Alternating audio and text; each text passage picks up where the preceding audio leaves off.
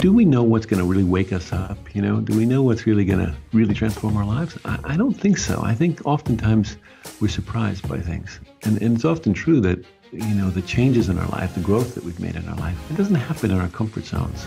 It happens oftentimes in the edges, or in the places that are a little difficult for us, So to welcome everything, push away nothing, means that all of life is here to teach us, to show us, to help us develop in our lives.